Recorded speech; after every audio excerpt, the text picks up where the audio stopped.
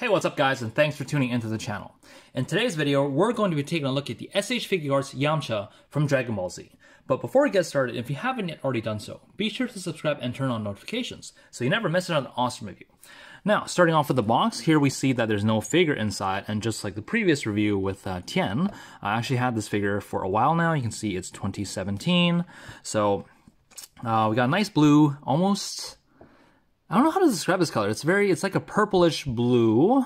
Maybe I'm just stupid at this point, but it'll come to me later on. We got a nice kind of purplish blue background. Here we got Yamcha in his classic fighting pose. On the front here, we have Yamcha screaming. We see Yamcha on the side, Yamcha.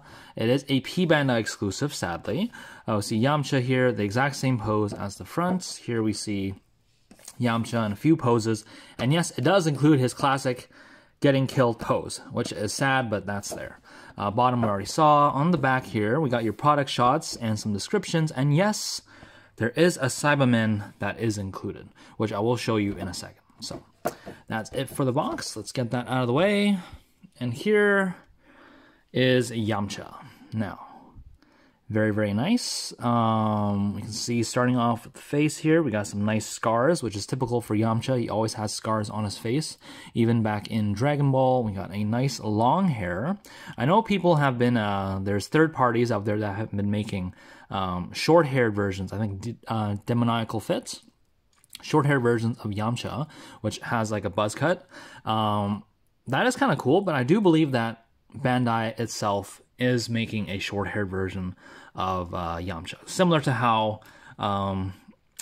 Tien here got an updated version. I believe that Yamcha will get an updated version soon as well. So here we see the turtle sign, Kame symbol here. We do have some shading on his chest as well as a little bit on his legs, but it's not that prevalent. A little bit on his butt as well. So yeah, that's pretty much it for the painting. Head is on a ball joint, base of the neck is on a ball joint. The hair, surprisingly, is actually on a ball hinge, so you can kind of swivel side to side, move up, move down, and it's really, really cool. And we do see the big turtle hermit sign on the back as well. I totally forgot about that. Arms can go all the way around. There is a butterfly joint. You know, kind of just pull it out a little bit here. It does kind of break up the sculpt, sadly. And we have a hinge that goes up to 90. You do want to make sure that this arm guard doesn't pop off, so right to about there. And then this is on a ball joint as well that attaches to the back, so we can kind of move out of the way. We get a rotation at the bicep, double jointed elbow, which is a little better than what we got with Tien last time. And we got a ball hinge at the wrist, getting these arms out of the way. We have a ab crunch that goes forward this much and back that much, which is not a lot. Ball joint into the torso as well as ball joint at the waist. This belt piece is on a swivel that can swivel all the way around. Let's get it up for now. Legs kick forward that far, kick back that far, which is really, really nice. Can do the splits. I would say a little better than what Tien could do last time. Get thigh rotation here. Double bend at the knee. Again, better articulation than Tien. A double jointed ankle as well as a toe bend that bends up to about there. So very good articulation for an SH Figuarts figure, but of course I expect nothing less. So let's bring this guy back here. Let's take a look at some of the accessories that come with this guy. So starting off with hands, he has the two fists that are on him right there. He does have two open palm hands for blasting energy. He has two claw hands, and he has two classic Kame school teaching battle hands. So that is that. In terms of the faces, we have a stern face on him right there. We do have a big old smirk, typical Yamcha. We have a slight kind of worried face. He's gritting his teeth. And we have a scream. He's blasting energy or he's going to get killed, something like that. And yeah, to change the face is very simple.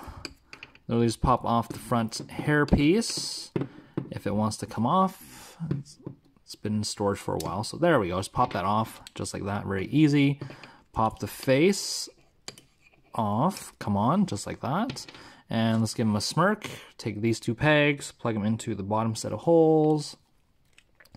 Just like so. Take the hair piece, plug it back on. Here we have Yamcha up to no good. So yeah, that's that. And of course, the last accessory which we did see on the box is this Cyberman. Now, very, very nicely sculpted. You can see the ribbed detail on the arms and legs. We got a nice kind of armor here on the body, all the veins on the top of the head. Face is decently painted. We see red eyes with black pupils and a mouth here.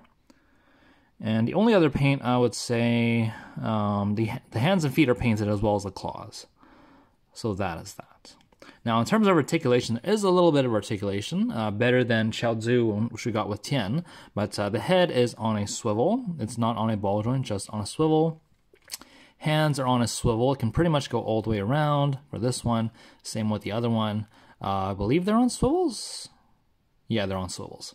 So swivel for the arms and then for the head as well. There's no articulation into the legs, so that's that. And just a little something as I was looking at product shots is that the right hand of the Cyberman can actually pop off.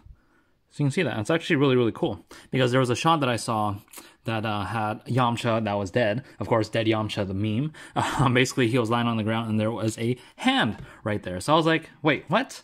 So I looked at the figure and then I looked at this hand and then I realized that it came off. So that's actually really, really cool. You can recreate one of the scenes where Yamcha gets killed and you can have it seem like as if the Cyberman blew up and there's a piece of Cyberman right next to his body. So yeah, that's pretty cool. So yeah, that's pretty much it for these guys. It's wobbling, wobbling, wobbling. So let's get some comparisons going. So here we have Yamcha next to Tien.